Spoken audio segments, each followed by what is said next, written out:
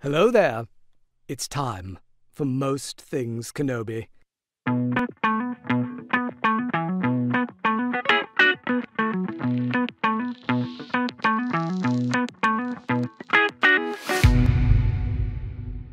Hi everyone, welcome to another episode of Most Things Kenobi, a podcast about Obi-Wan Kenobi and all things Star Wars.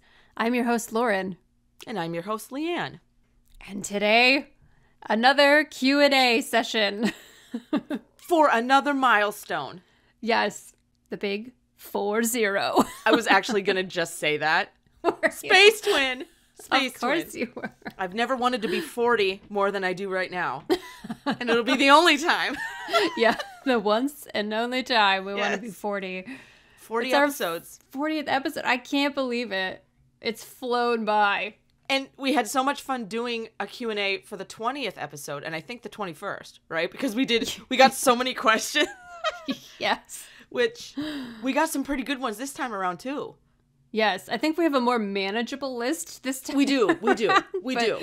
Yeah, I remember feeling very exhausted by the end of our last Q&A because it was going on and on. When we ended up talking about cheese, it's when we jumped the shark. So But don't worry, we have another food question this time. Yay! So- Yes.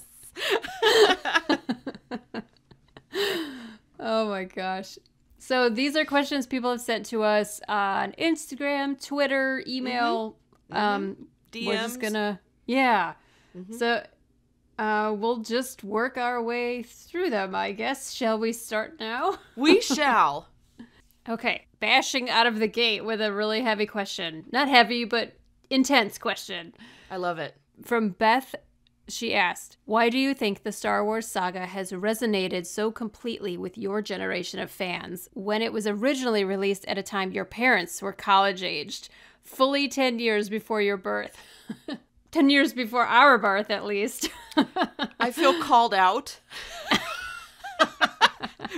with that number of years before my birth. Yeah. It's kind of accurate. Kind of accurate, yeah. Yeah, I think it was 10 years. I was born in 83, so that's close enough. Oh, yeah, okay. I was 85, so, yeah. That's a good question. Because we don't like reality. But then again, who does? It's true. I don't know if that's generational or not, but... Probably. We just have different ways of dealing with it. We like to escape to made-up galaxies. That's just our coping mechanism. True. But I my first initial thought was because the themes that are brought up in the movies are timeless. Yeah. The theme of hope, the theme of perseverance, the theme of getting back up when you fall, good versus evil. These are universal things that never, ever go out of style. And Yeah. I think that we all kind of gravitate towards the sci-fi-ness of it all because it's fun, because Yeah. it's fun to think about. It's fun to see. The technology now makes it even more real. Yeah, for sure. Although I would say that that's true of the generation it was made for. I mean, like, they were coming out of the Vietnam War when the movies came out, and I think that there's quite a parallel to that. Obviously, the movie originally is like referencing back to the Nazis in World War II. Yes. So that's interesting. But I think maybe our generation is really into it because we got the re-releases in the 90s. And then very shortly after that, we got the prequels. That's true. Which That's is true. more than, I mean, although the previous generation was very, very in love with it and obsessed with it. Obviously, otherwise we wouldn't have been exposed to it as much ourselves. Yeah. Like if our parents' generation didn't love it, it wouldn't have survived into our generation. This is true. It's true. So you have only yourselves to blame. I love it. But you're so right. It's universal. I think so. I think that's why so many generations, one after another, love it, because the themes are relatable on every level, basically. Well, I have to just interject with some Lord of the Rings here. Oh, because, please do. I live and breathe Lord of the Rings. The same thing with Lord of the Rings. It was written like so long ago, right? But the overarching message and theme within it is something that just resonates with me and never, ever I hate to say goes out of style because I don't know that it was ever in style, but like the themes are just timeless, and so that's what draws me to certain stories more than others. You know, there are fun things out there that I like. You know, Marvel is fun. I don't know that it resonates with me. It's just really fun. But Lord of the Rings and Star Wars big time are, they're pretty easy to stick with because they're everlasting. I love it. Plus, I mean, you said that Luke in A New Hope was like you at a point in your life, right? And I don't mean your hair. Because you said there's baby pictures of you with Luke's hair, but I have it right now. I just said yesterday to my boyfriend that I have Luke Skywalker hair from A New Hope. If it was slightly longer, but it's definitely just flipping out right now. I've got some serious Luke wisps going on with my hair. We love the Luke wisp. Yeah. Stylish, never, but always. Yeah, right. Nobody said the hairstyles in Star Wars lasted well beyond the 70s and 80s. No one said anything about that. We're just talking about the themes. Yeah. There's a lot of feathered hair going on. Yeah, definitely. I felt like Luke standing there on the horizon, you know, looking off to the distance, knowing that he was destined for something bigger than just moisture farming. Mm-hmm. Not that I grew up on a farm or anything, but yeah, I wanted to go see the world. I wanted to go and experience a lot more than just what my like small town had to offer. So yeah, that really hit me right in the feels. Yeah. Yeah, and Leia will always be my favorite, even over Anakin/Vader, because as a young person, I had never seen a female character, talk and act with such confidence and swagger, and not be belittled for it. Yes. She owned it, and that made a huge impression on me. Huge. Yeah, long live Leia. Long live Leia. From Twitter, Thoughts About Star Wars asks, one serious question and one funny question. Their serious question is, if Palpatine's intention was to clone himself, why didn't he use the more advanced cloning tech on Kamino? Their funny question is, what do Tauntauns actually smell like inside and out? I thought these were great questions. So let's answer the first one. If Palp's intention was to clone himself, why didn't he use the more advanced technology? Great question. That's a good question. I mean, if you watch The Bad Batch, you see that they felt it was more prudent to like destroy that facility and put an end to all of that productivity, I guess, the production of clones. Mm-hmm. And it was a show of force too. It was supposed to show like we can destroy entire cities that cover large portions of a planet. I mean, it makes sense that he should have. I'm sure he must have that technology though, even if it wasn't on Kamino, because you see even in Clone Wars he has like moments where you see he's keeping science to himself. Mm-hmm. Oh yeah. What is that? The Zillo Beast, remember? Yes. I don't want to remember that. I hate those episodes. That it's episode so is painful. Heartbreaking. Yeah, it's I don't so want to talk sad. about it. But like he says at the end, I want you to clone the Zillo Beast. And he does it. He just says it to his own little personal scientist there. And no, they never come back to that. Mm-hmm. Ever. Mm-hmm. So he might have Kamino science and technology on another planet, on Exegol or wherever the hell it is. Mm-hmm. Yeah, that's a really good question, though. I don't know if that's ever addressed anywhere in any kind of comic books or novels or anything like that. I mean, they kind of show a cloning facility in one of the Mandalorian seasons, don't they? Mm-hmm. I guess they never really, they always hint at it, but never give a full explanation. My explanation for it would be, like you said, he's hiding it somewhere. Or just has it somewhere else at the ready. Or number two, he didn't use that technology because he felt above it. That was used to mass produce something. His was probably more, special, according to him. Think like a Palpatine.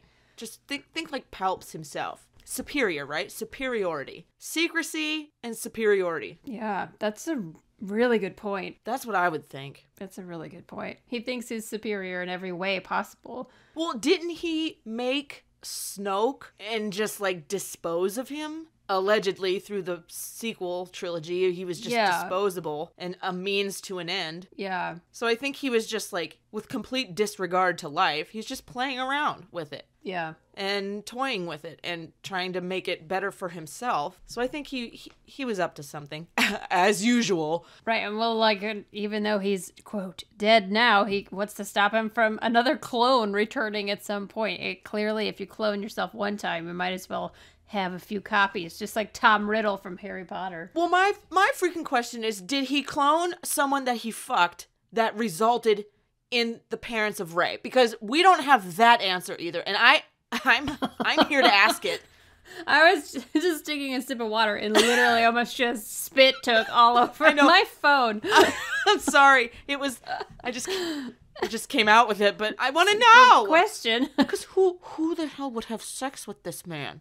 I don't even want to know. Willingly. Anyway. What do tauntauns actually smell like inside and out? That's the next question. Move from one horror to another. Yes, exactly. I think, now I owned a horse for a little over a decade, and I always loved the smell of horses. I don't know, it's like an acquired thing. I don't know. I think they smell something between like the soft puppy fur of a puppy and a horse. I don't even know what that means, but that's what I would hope that they smell like on the outside. On the inside, salmon. Just salmon. Ow, I just hurt myself laughing so I'm sorry. I'm not trying to injure anyone. I just threw out my back laughing. I'm so sorry. That's so funny. Salmon, that's so very specific. I love salmon, but I don't want it to be cut open and allowed me to sleep in it so I don't freeze, you know. Yeah, no, yeah. I concur. I guess it would smell kind of like hay. I don't know, kind of that, like the way like horses straw. smell. Yeah, because that's what I would guess. And then, yeah, like... Go for it. Just go for it. I was going to say, like, when they're really dirty, maybe they smell like Fritos. Fritos! Or like Doritos. I hate Fritos. I detest the smell of Fritos. I hate it. Well, there you go. So if they're supposed to smell bad on the outside compared to the inside, I guess Fritos outside and inside raw chicken. I don't know. God damn. All right, we need a new question. Thank you very much, Thoughts About Star Wars. You've given us a lot of thoughts. We're going to go be ill for a minute. Come right back. Yeah. Okay. Next question. Dave asks, when the original Star Wars film was released in the late 70s, was it always envisioned as a multi-episode saga, or were subsequent storylines driven by the commercial success of each release? That's a good question. That's a great question. Short answer, yes. Yes. It was always planned. So George Lucas knew that he didn't have the technology in place to tell the story in order, because the prequels was supposed to be of a much more technologically savvy era, and that technology didn't exist in the 70s to portray like in a good way. Episode 4, 5, and 6 were not supposed to be, it was supposed to be like an era where technology was suppressed except by the Empire. So he could tell that story because everything was looking dirty and old anyway, and he could like lean into that. So yeah, he told the story out of order on purpose, but did always intend to have 6 films. Mm-hmm. The subsequent like TV shows came afterwards, but 9 films, I'm not sure that was always planned. Couldn't have been. Yeah, I didn't think so. Because the last 3, I'm still struggling with. So...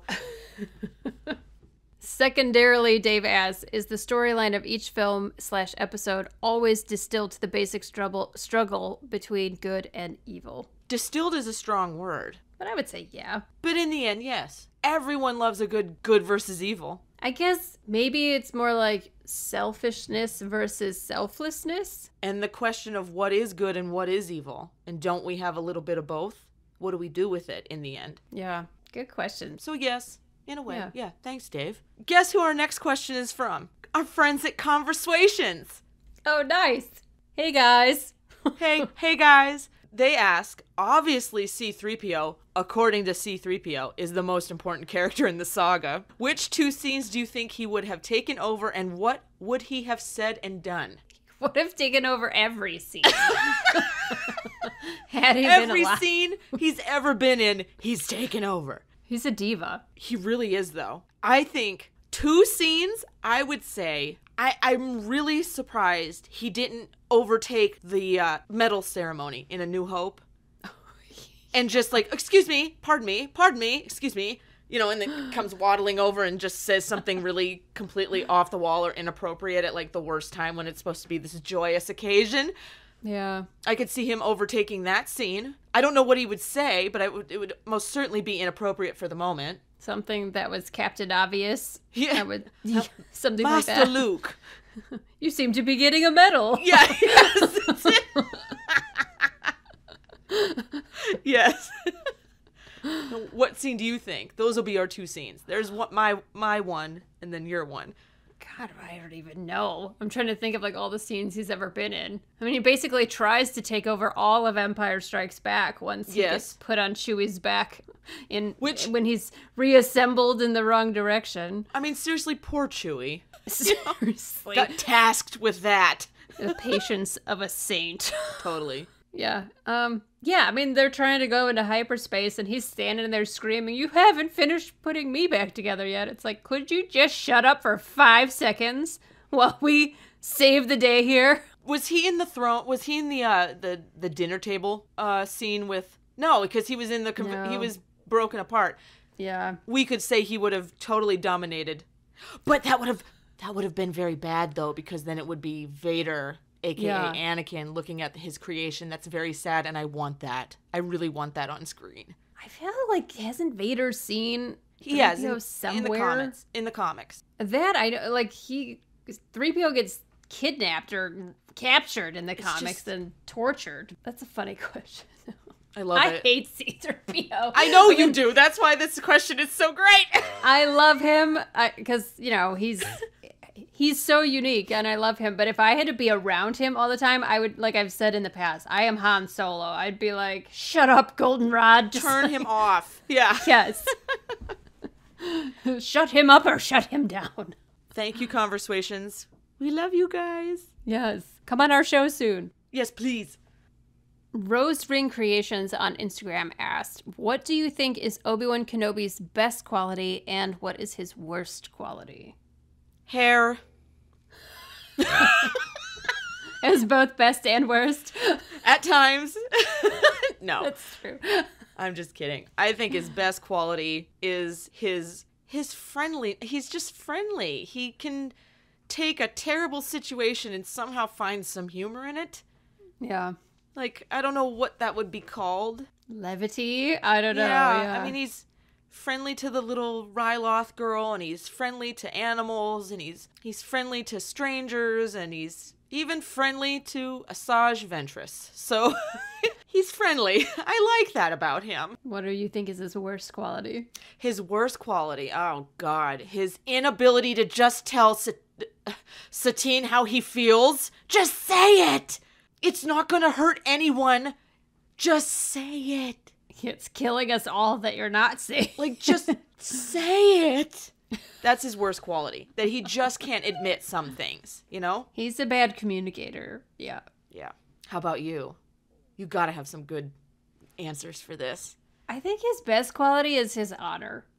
Yeah, Surely. yeah, absolutely. I agree. Yes. Because he's one of the rare people who really sticks by what he vows. Even, you know, ultimately, of course, there's moments where it's like, do as I say, not as I do. But I really do think he is always trying to do the best thing for the greater good. And nothing he does is selfish. But worst quality, inability to listen sometimes. Yeah. Like, just the way he and Anakin never, like, especially in the prequels.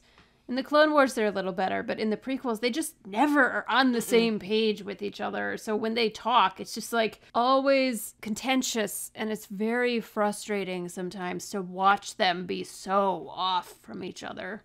Very true. Those are good ones. Nice question. Thanks, Yes, Rose Ring excellent. Creations. Okay, Clone Wars Collector, a dear friend, says, because I'm weird, do you guys like broccoli? This made me burst out laughing when I saw this question. Did it? Yeah. I just like the preface, because I'm weird. Do you guys like broccoli? Turns out I had it for dinner last night as a side. Not that broccoli wasn't just my dinner. It was a side. Just broccoli. Yeah, just broccoli. I'm on the all broccoli diet. That would be terrible for my intestines. For everyone. Yes, I love broccoli. You know, I have recently discovered that baby broccoli is my preferred form of broccoli. It's very good, and I think it has more nutrients in it. I am unaware of baby broccoli. I may have to look this up. It's really good. I highly recommend it. Was it like young? Yeah. Like, yeah, it's smaller. The stalks are smaller. Sounds delightful, really. It doesn't have the giant, like, tree Yes. head on it. Yeah. It's like a much smaller head, yeah. So that I highly recommend. They're very good. So we don't just like broccoli. We like baby broccoli. I love baby broccoli. Yeah, but I hate celery. I just shouted earlier across the house today that celery is the devil's vegetable. You know what? I bet you Palpatine in his cloning facility probably has jars and jars and jars of just fresh celery sitting around going, celery. He only eats celery. Yeah. It's so stringy. I ate some for lunch, and it's just... every bite, I kept saying, why am I eating this? It's fibrous water. It is. It's good for you. That's why I ate it. But dear God, why would anyone? Maybe I just had a bad batch of it, but... This has turned into a hate recording on celery. I could go on, okay? We'll save it for Patreon. I'm going to do an all celery episode. Just... I'm dead. Kelsey on Instagram asks, what would be your ultimate 1-versus-1 face-off battle? Any media, any time period. So you could mix, like, fandoms, I assume, in this. This is difficult. 1 versus 1? Oof. I would have to say, and I have reason for this, and those of you out there who know will know, Daenerys Targaryen and Cersei Lannister. Here's why. 'Cause we didn't get it in season 8 of Game of Thrones, and I'm still fucking bitter. I want one-on-one with those two divas, and I want it now, and I want it the way that it should have been. Are they like nemesis? Yes! And they never got to face off against each other? No! Not properly. It was so stupid. Anyway, in fact, if we're gonna go that length, we'll have Arya also face off against Cersei. Either one of them. It would be my ultimate 1-versus-1 that I thought we were going to get and never did because season 8. And everyone knows what I'm talking about who is listening and knows Game of Thrones, right? Yeah. I want that because we didn't get it. That's what this question is, right? It's like the things that we always wanted, but we never got. Yeah, but I would love a Lord of the Rings crossover like Aragorn versus Luke or something like that. But I don't want it to be hateful because I love them both. They're both I was going to say, neither one can win. No. They're both wonderful. Well, it's like somebody asked Mark Hamill who would win, Captain America versus Luke, or like, could Luke's lightsaber cut up Captain America's shield? They would just have a nice talk and agree to settle it and go have coffee. That's how that would turn out, in my opinion. They're both like perfect heroes, so yeah.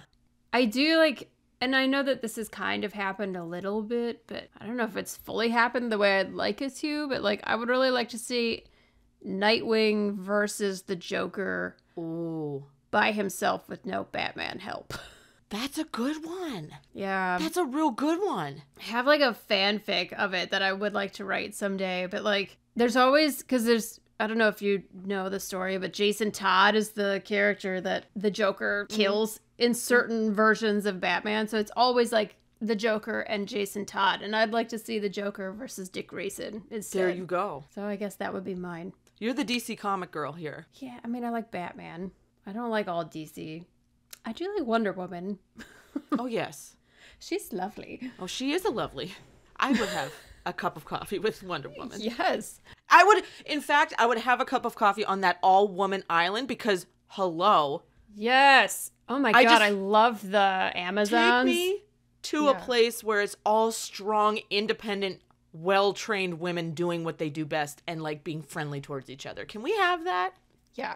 And I'm sorry, but it's Connie Nielsen is the queen, and then the Robin Wright is the warrior princess. I don't care. They are fucking amazing. They're like personal heroes of mine, and to see them riding horses in gold like armor, I sobbed. I have chills again. Every time you describe something, I get chills. Because I'm weird. Not because I like broccoli. But speaking of which, you mentioned fanfics. Clone Wars Collector asked us what is one of our favorite fanfic tropes. Wait, is hurt comfort a trope? Oh, yeah, definitely. That's my favorite. Yeah. Yeah. I like that, too. I'm such a sucker for it. I hate to admit that. I know, but it's like, it's a thing. It's a real thing. And like wumpy, like hurt comfort. Yeah, I like that a lot. Yeah. Yeah. I'm like also like a little embarrassed to admit that publicly. Whatever. That's what we're here for. Yeah. I know. There's always like haters to lovers is one, and I'm trying to think of other tropes. That's not one of my favorite tropes, but that's one that exists out there. My Bucky fix, my Marvel Bucky, is based around one of my favorite tropes, which is two people who are not meant to be are connected by something that nobody else has. Only they have it. They're meant to be together because they have that connection, quote unquote, that connection, whatever that may be. You know, and in this case, I love that trope. Like, we're special for this reason and we belong together because of it. Like that shit, you know? Yeah, that's really fun. I love that kind of stuff too. I like when heroes are broken down. Mm-hmm. Mm-hmm. So like, I know it sounds so terrible to describe, but like when like my favorite character is broken and then has to like rebuild anew. I love that. Yes, that is very heavy in your fix. It is. Which is I'm sorry. No, not sorry. It's excellent. It's excellent. Thanks. I love that in just other stories. It's not even in fan fiction. I always love when the hero is taken by the villain or something like that, and then they have to like really decide, no, I am gonna stay a good person because that's who I really am, or something like that. I do love that kind of stuff. Our friends over at the Moisture Farm Report. That's a great name. They're awesome. They're very friendly on Twitter. They ask, what snacks does Obi-Wan keep in his Jedi Starfighter for long journeys? This is a great question. Are we talking like Star Wars snacks or just any like... See, I'm inclined to say cupcakes because I think he's kind of has a hidden sweet tooth. Because like, it's that whole like, Jedi are bland, but Obi-Wan likes cupcakes, you know? Like, yeah, or Flamin' Hot Cheetos. Yeah.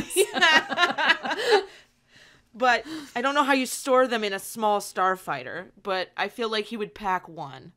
It would have to be one of those like little plastic clam with a shells dome. that keeps it safe. Yeah, with a dome to keep the frosting intact. Yes, that's what I think. That's funny. I like that. Anything I come up with wouldn't be as funny as that. Well, I mean, that's what I like to think he has. He probably just has some sort of like galactic peanut. like I was gonna say on dry pretzels. Yeah, exactly. And not even the twisted ones, just the straight. No, just the straight ones because like pencil. Yes, yeah. Straight like Obi-Wan, like doesn't like anything too salty or twisty. That's it. I love that. The Moisture Farm Report also asks, do we know when Obi-Wan developed his famous hatred of flying? And someone already answered that on Twitter, that it was revealed in Master and Apprentice. Yes. Yeah, there's a scene where he accidentally ends up flying his, I don't know if it's a starfighter or whatever it is, the ship he's flying ends up inside another ship, flying down the corridors, and that would do it. That was, yeah, he liked flying until that happened, yeah. And then he felt like he never wanted to do it again. Exactly. Which I don't think that would be realistic. I think Obi-Wan probably would love that kind of shit. I think he likes flying more if he keeps cupcakes with him. Maybe that's why he keeps the cupcake with him, because motivation. It's a comfort. Yeah, it is a comfort cupcake. I love it. What cupcakes aren't comfort cupcakes, though? Like, all cupcakes are comfort food. It's true. It's absolutely true. How are both your fur babies doing? Clone Wars Collector asks. LeeAnn's cat still making sure to make his rounds in every session. Absolutely. He was here to start this session. Absolutely. Yeah. He makes an appearance almost every time. I think yesterday was the first time he just slept on the couch in the other room the whole time. Yes, and we got so lucky. But you want to talk about the most unlucky? We did our interview episode with Conversations. Go check it out. Yeah. Not just our guest episode, but like all of them. They're hilarious. But like the cat would not, like Clarence would not stop walking across the table where I record, bumping into the mic, jumping, playing with the blinds by the window next to this desk. I mean, he was so bad. He would not be ignored. No. We love him. Oh, yeah. He's a sweetie. It's hard to edit out sometimes. That's all. Yeah. Oh, my gosh. Same thing with Luna, my dog. How's she doing? Her and her beard. I love her beard. Oh, my gosh. It's snowing. Like really hard, heavy snow right now, and she was outside in it, and she came in, her whole beard was just a big smush of snow. Oh, she's her so favorite damn thing cute. is to stick her whole head into a pile of snow. She loves to do that. I love that. I love It's her. really cute. She is so cute, and she will not be cuddled. Damn it. She's too. She's a strong, independent woman, and she don't need nobody. That's true. Except she needs my boyfriend. Yeah. But otherwise, she needs nobody. She needs her papa. She's a salty little firecracker. That's for sure. But thanks for asking. She's good. I'll tell Clarence that you asked. He'll be happy. He'll say something in response, I'm sure. Yes, he's very vocal. He is. I like that, though. Yeah, I do too. Just not when we're recording. Yeah.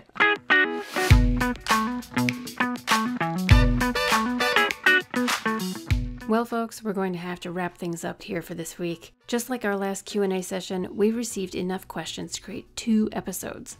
So join us right back here next week as we finish answering all of your brilliant questions. Thank you so much for joining us here on the Most Things Kenobi podcast. Remember to follow us on Tumblr, Twitter, and Instagram, and don't forget to subscribe on your favorite podcast player. And, if you would be so kind, don't forget to rate us on Spotify and Apple Podcasts. And you can always find us over at mostthingskenobi.com. So until next time, my space twin, may the force be with you. Always.